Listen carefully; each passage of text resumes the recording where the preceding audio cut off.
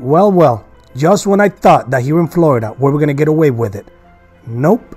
Just like in New York with the Tren de Aragua getting flooded with those criminals from Venezuela, a prison gets emptied in Haiti, and they come over here. They're getting caught all over the place. Watch this in just a second, but I'll tell you this, it's going to get uglier. It's Haiti now. Venezuela last month, the Haitian gangs now are breaking right through those friggin' criminals from Haiti. Break out of prison, coming to Florida via those boats. Nice boats too, getting caught with night vision goggles, weapons, all kinds of stuff. Yep, coming here for a better life. Just like those Venezuela Tren de Aragua gangs up in New York. Watch this. Partnership stopping a smuggling operation right here in the state. This is video of the Sebastian Inlet Border Patrol. They had drugs, they had night vision gear, and were boating very recklessly, which would potentially... And speaking of resources, extra state resources have been here in the Florida Keys since January of last year. But now we're That's barbecue there. In Haiti with fears of mass migration amid the gang violence. Governor DeSantis is holding a news conference today after announcing he was sending patrols to the Keys to stop migrants fleeing the country and detailing a recent interdiction of our Coast. Local 10 News reporter Janine Stanwood is live in Key Largo this midday with the details. Janine. And the governor says that the state continues to monitor the situation in Haiti and continues to take action on the issue of illegal immigration. I want to show you video from just a few weeks ago. This is an example, he says, of a partnership stopping a smuggling operation right here in the state. This is video of the Sebastian Inlet Border Patrol, sheriff's deputies and FWC stopping a vessel with 24 Haitian migrants on board, including children. We're told 2 captains on board were arrested in this case. He highlights this case as conditions in Haiti deteriorate and there are now fears of a mass exodus, potentially overwhelming law enforcement here and posing dangers to those who take to the sea. Take a listen. You know what's crazy though? I'll tell you what's worrisome. What's crazy is that it hits home big time. I fish Sebastian Inlet all the time. I'm here in Florida. I take my boat, drop it out. If I don't take my boat, I just go over a nice pier that they have there. But the Sebastian Inlet, it ain't that big, you know? So hits home, man. It's incredible. Yep. Our Florida Fish and Wildlife officers interdicted a vessel that had 25 illegal immigrants, potential illegal immigrants from Haiti, in their boat, in their vessel. They had firearms, they had drugs, they had night vision gear. Here for a better life, though. Were boating very recklessly, which would potentially endanger other folks. So that vessel was interdicted near the Sebastian Inlet, and those illegal aliens were turned over to the Coast Guard for deportation. You know, that's a good point. That's a very good point, and this is the point that I'm talking about. We keep calling them illegal immigrants. No, it's illegal aliens. Illegal migrants? No, it's illegal aliens. That's the correct terminology. As a matter of fact, I'm going to try my best to start calling them that. The message is the last thing you should want to do is get on some boat and think you're going to come through from any of these islands to get to the state of Florida. The most likely scenario is you will be stopped and you will be returned to your country of origin. So it's a hazardous journey. It's not worth doing. We have the resources that are going to continue to keep the people of Florida safe. This first one is going to be driving without a valid license. With 3 back-to-back signatures, Governor Ron DeSantis signs 3 bills to fight undocumented immigration in Florida. You want to be proactive. We are proactive. We can wait to get overwhelmed and then do something. SB 1036 will He's talking about Biden there. for a crime committed. But you know what's impressive about that? I'm going to tell you what's impressive about that. They're going to come here, you know. There's plenty of PPUs here in Florida. But you got to love DeSantis, man. You know, in my opinion, not to get too political about it, he made a mistake trying to run against Trump. But, man, he's a great president of Florida. We need more governors like this.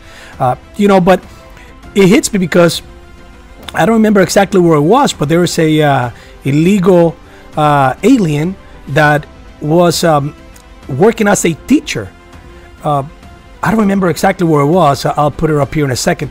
But he was working as a teacher and at a Maryland church. So meet Alvin Giovanni Alvaro Lopez, a twice deported illegal invader who was working as a teacher at a Maryland church. He was just arrested and charged with sexually abusing multiple minors. One of the victims was a 6-year-old. But that's why I think that checking documentation as a driver's license even is so important. They are here with an invalid driver's license. That's a way to pick them up. You know, you got people working in Maryland as teachers. You got people working with the Lake and Raleigh. The guy, his brother, was working in the campus with a fake green card. So, you know, here in Florida, hopefully, we're trying to be proactive and attack it from all which way. I support that. Phone now is Florida Senator Rick Scott. Senator, thanks for jumping on with us. We appreciate it. So what's going on in Haiti now really raises two very significant issues. First of all, there are a number of Americans who are trapped there and begging to get out. We don't know the exact number. So what should the Biden administration be doing on that front? How is it that whenever there is chaos anywhere in the world and Americans are caught, you know, in the midst of it, this administration is so slow at reacting, man? I'm pretty sure that we still got people in Afghanistan. You know, it's such a traitor administration. God, these freaking people, man. Asked before, boatloads of Haitians trying to escape the country. Sometimes those small boats that are designed to hold maybe 80 people have 200 or 300 people on them. Of course. Making their way to the shores of Florida. So what should the Biden administration do to prepare for that? Well, first off, it's really heartbreaking. We've got a lot of Haitians that live in my state. And so, you know, I'm talking to them about what's happening there. They're scared to death for their families that are still there. So, but look, this is the political unrest that's been caused by a Biden administration that doesn't know what it's doing. It's appeased Cuba and Venezuela and Nicaragua.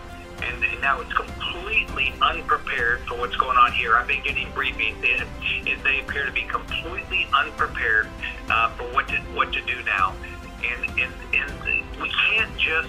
I mean, we're just creating instability. So, one, we've got to make sure we protect Americans. We've got to do everything we can to protect Americans. Yeah. But we got an administration that doesn't think that way. We've got hostages in Gaza that he's more focused on getting money to Gazans than he is to take care of our American hostages been held by Hamas. True. We need to make sure our Coast Guard and our Department of Defense has every resource necessary to make sure we don't have thousands and thousands and thousands of people trying to flee to our shores as a result of the unrest there. And the Biden can't keep doing what he's doing. He's let 8 million people pour across our border, totally unvetted. We can't be letting people come into our country completely unvetted from everywhere around the world. I mean, think about that. Including China. On planes, 90,000 people. You just can't keep doing this and expect that we're not going to have issues in our country. So we've got to just, we got to do better. The Biden administration, here's how you should sum them up. They create a magnet for illegal immigration. They appease evil regimes. And they force the American people to pay for all this unrest. Yes. For humanitarian crisis, for mass border crossings, for all this. I mean, this is all just increasing every month under the Biden administration. This is just chaos. Wildlife officers interdicted a vessel that had 25 illegal immigrants, potential illegal immigrants from Haiti. They had firearms, they had drugs, they had night vision gear, and those illegal aliens were turned over to the Coast Guard for deportation. Our next guest has been helping kids in Haiti for decades and knows firsthand the threat these gangs pose to their and our homeland. Evangelist Jack Brewer joins us now. Jack, it's great to see you this morning. Let's start with some of your personal experience in Haiti. You know, this is a particularly rough moment, but Haiti goes. I'm sorry, I don't care about that. Chaos and violence, I don't care about that. Never achieving some level of Intelligence of any mass exodus from Haiti. Law enforcement on all levels are on standby. Because you'll go out and people will think they're taking some pill, which maybe they shouldn't be taking, but it's laced with fentanyl, and that could be enough. So that's been dead. It's also the case just to have a free and orderly society. The sheer number of people that have poured in, even if it was all legal, you can't take in 10 million people like that is this. Completely correct. It overwhelms schools, it overwhelms healthcare, it overwhelms all the resources that are supposed to be dedicated to helping American citizens. Actually, I shared this with you. When Hurricane Maria that hit Puerto Rico really bad, and Puerto Rico is an associated state, right? A free but independent state, something like that, right? A lot of them came here to Florida, and we still dealing with it. We're still dealing with it. A ton of apartments were made everywhere. Traffic was crazy here where I live at. It used to take me 5 minutes to get from point A to point B. Now it's taking me 45 minutes.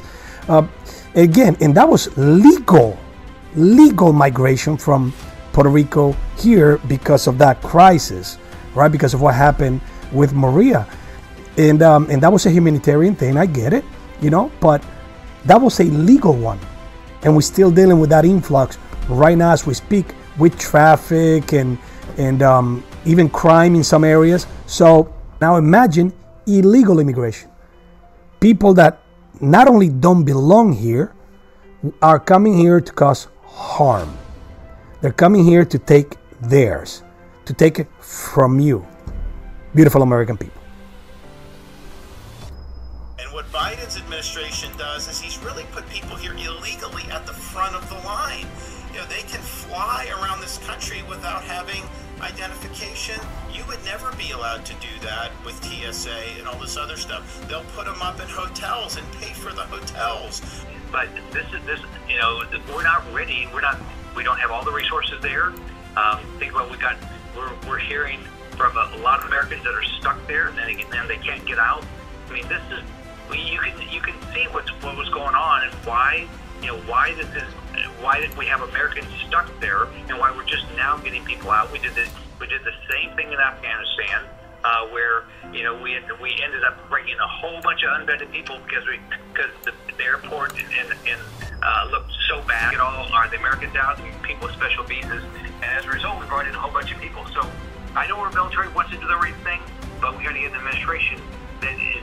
I mean, they can't keep appeasing everybody, appease, create a magnet, and think this is going to get better for us. See, that's where I have a problem. That's where I have a problem with that statement. This administration does not care about appeasing anybody. They care about bringing an influx of illegal immigration in order to cause distress, in order to cause chaos. Especially now knowing that President Trump is going to win in a landslide. So it's not about appeasing anybody. It's about creating chaos. When you say appeasing people, there is a hint of well-meaning, of well-intention in there. And there is no well-intention with this administration. It's about bringing in people to cause chaos, division, and it's going to be horrible. I'll even go further on this one. Prepare for a summer of chaos. This I can tell you. You can see it even on the liberal news. The MSNBCs, the CNNs. They're covering this illegal immigration. They're covering all the chaos that is causing. They're covering the crimes, not as thorough as many independent news reporters are doing it, but they're covering it.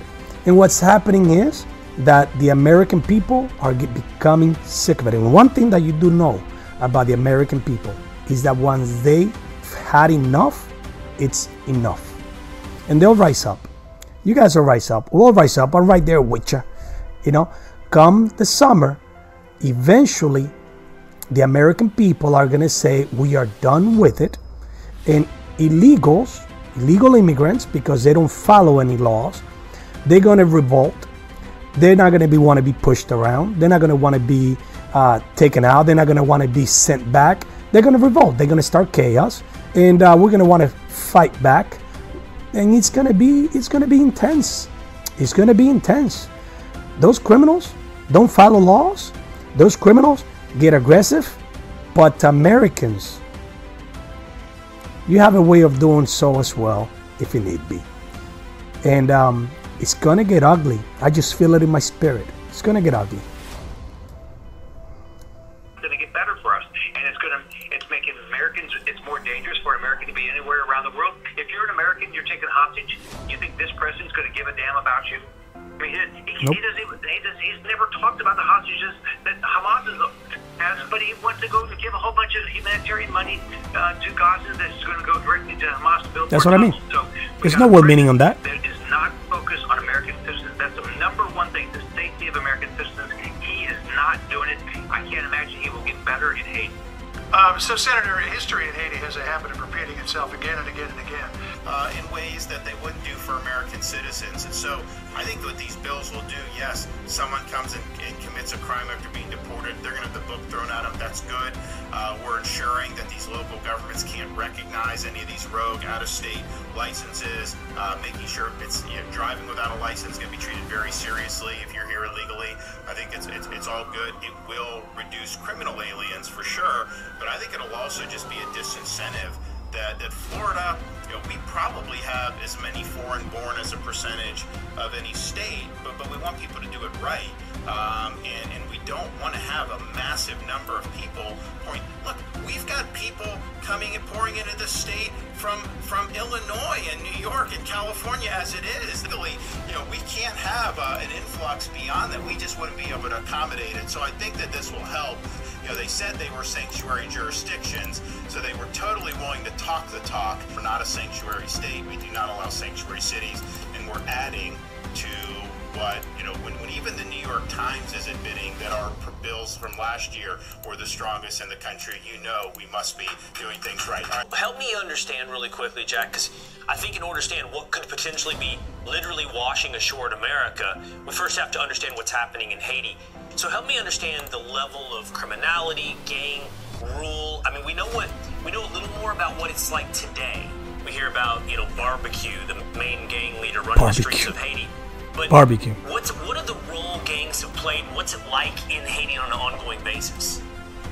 So just take out your perspective or understanding of what a gang member is. Throw that away. These folks are now ruling the society. And so you talk about whether it's their local government, even all the way up to their national government. The UN did a report, and 28 of the 30 senators in Haiti all had gang-related ties and drug dealing. See? And so when you start thinking about it, these gangs are controlling the politicians. They're controlling the streets. They've already taken over the ports, even the main port in Port-au-Prince. Right now, as we speak, the local law enforcement officers are battling with the gangs for control of the main port into the country. So if you can imagine all the tax money and revenue, everything's pay to play. I have about 120 orphans right now up in Kids Cost. I don't know what I'm going to do. We're trying to get them food. We can't get them food, Will, because the gangs are there. So see, the bottom line. Venezuelan gangs coming through, Salvadorian gangs coming through, now Haitian gangs coming through. Let's review this one really quick. How about Chinese nationals? How about Chinese gang, the triads? Watch this. The cartel now reportedly working with Chinese snakehead gangs to smuggle Chinese nationals into the U.S. This Chinese triad, they are sophisticated. Your listeners need to understand that this is not the dirty workers like the cartel. The cartel is doing the dirty work, but the Chinese triad is very sophisticated. Harvard-trained lawyers, Harvard-trained accountants that have mastered the money laundering part of this. So what keeps me up at night is Harvard-trained lawyers. That's bad enough, frankly. That is very concerning and alarming. I think our national security apparatus has to do something about that. But what really keeps me up at night is the professional military subversive actors, which are essentially agents of chaos that could be coming across and probably are coming across our southern borders. When you talk about criminals coming from China, they absolutely are linked to the CCP for one specific reason, because of the banking system. They all use the Chinese state-controlled, in many cases state-owned banking system to be able to move the illicit money and illicit funds from their illicit activities. And so I think that it falls within the doctrine of what China calls unrestricted warfare, which they include criminal organizations as part of that warfare to attack the United States. So a while ago I made a video about that. You can look it up here. But I can tell you, they are not as dumb as the Venezuelans are.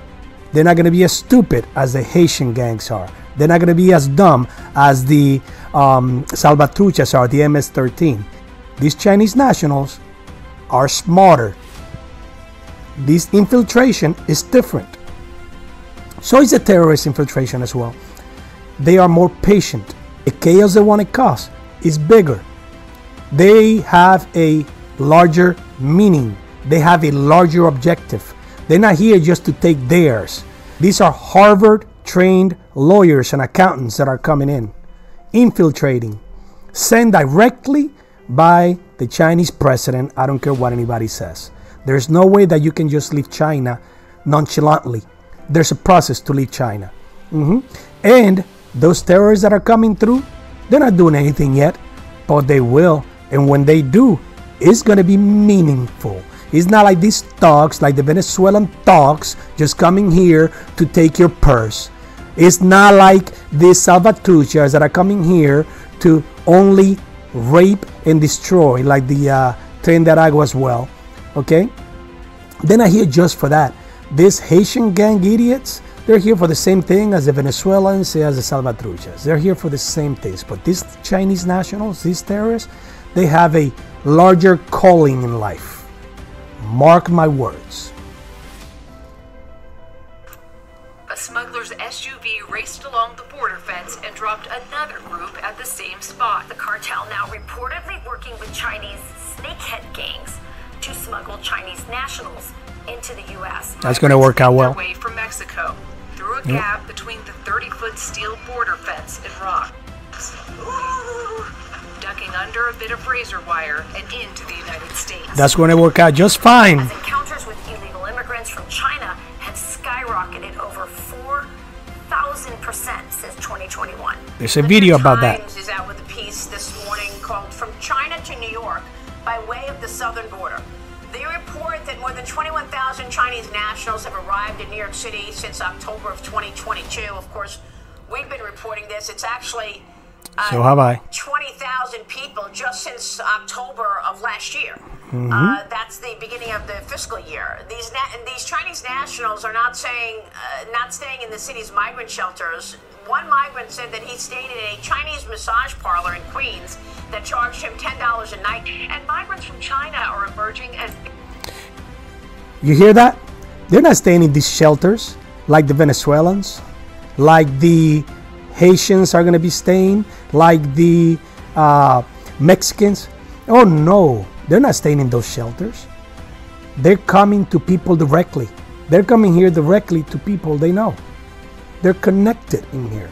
They're going to come to somebody who knows somebody who's sent them by somebody. They're going to eventually open businesses and they're going to infiltrate. 100% smarter than these dumbass Venezuelans, these dumbass Haitians, all these gang members, all these illegals that are breaking in. Like these dumbasses, these Chinese are not those people. They're not. These terrorists are not those people. But they have a bigger calling. They have a larger thing coming. Fastest growing group of people trying to cross the southern border into the United States. The trend that we're seeing with this vast increase in the number of Chinese individuals coming into this country is astounding. And have you heard that at all? We should be looking at what China's doing, again, to try to weaken the United States. We see their efforts, whether it's the spy balloon, social media. They continue this effort. This surge of immigrants coming across the border, I think, does have potential national security. Be honest. Have you heard at all that they are the largest group coming through that border? Have you seen that anywhere in the news? Be honest. No. But you're hearing about all these other groups. Nobody's talking about the quiet part. Here and there, you see that a terrorist came through and they caught him. Like right now at the border, it's all over the news that they caught Colombia's most wanted criminal. But do you know that the largest group coming through was those Chinese nationals? I bet you didn't know that. They are making us weak from within. It is incredible to me that we're allowing this. Dominican Republic is not allowing those Haitians to go right across from them. They're they're only separated by barbed wire pretty much. And they're not allowing them in. Why? Plus, a lot of them don't even want to go there. They want to come here, to the land of milk and honey. The dumbest country in the world when it comes to trying to play nice and being politically correct, and this country right here. But you American people, you gonna get mad here very soon, and that's where my faith lays.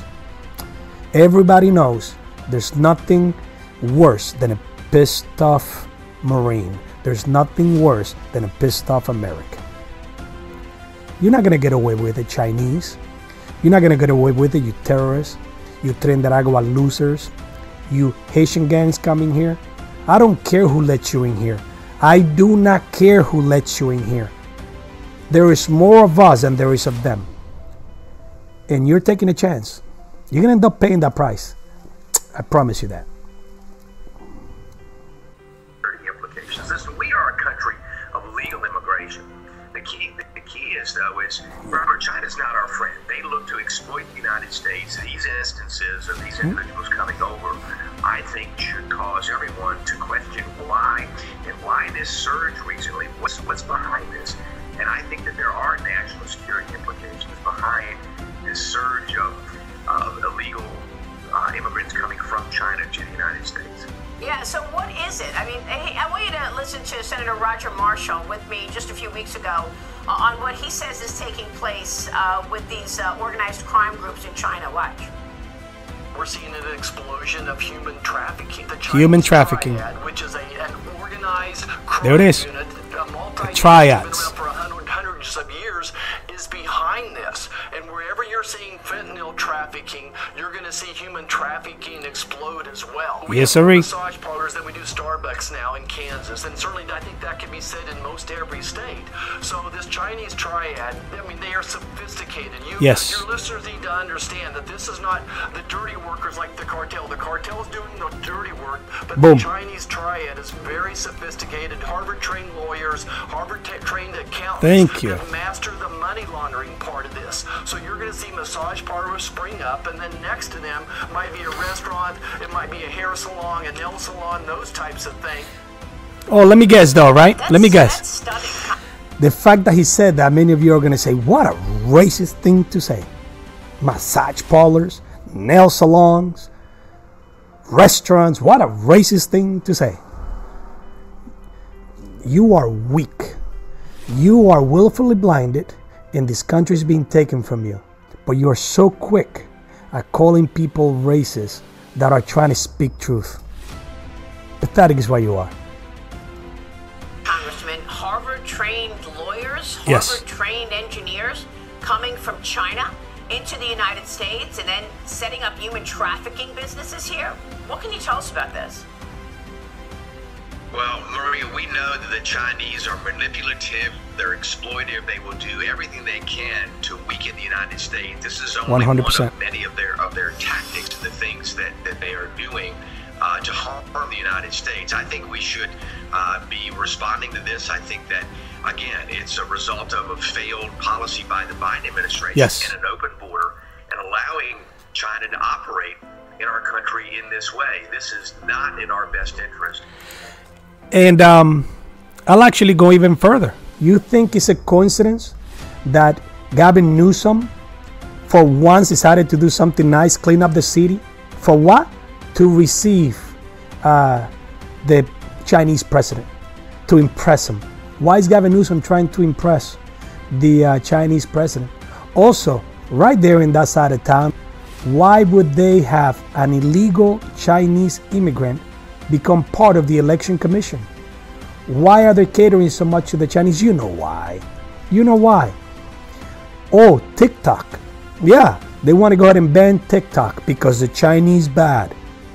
Bullshit, and you know it. All right? Oh, really? So we're going to not let them have TikTok here in the country. They can own a bunch of land. They can open a bunch of restaurants, and we applaud them. You even had that Nikki Haley garbage giving a bunch of land to the Chinese. Oh, we have to be careful with TikTok because they're infiltrating our children with that. But give them all the land, all the businesses that they want in here. That's not a big issue. It's a fraud. What they want to do is stop people like me, people like you, communicating with each other. Anyway, that's all I have. If you find any value in these videos, please consider hitting the thumbs up and subscribing. Please share these videos. Help me spread the word. I'm going to continue to make these videos, but help me spread the word. More of us need to speak. More of us need to be louder. More of us need to continue to spread this truth. More of us that know better need to continue to reach as many people as we can. And this is the only medium I have right now, you know. So God bless you and God bless the USA.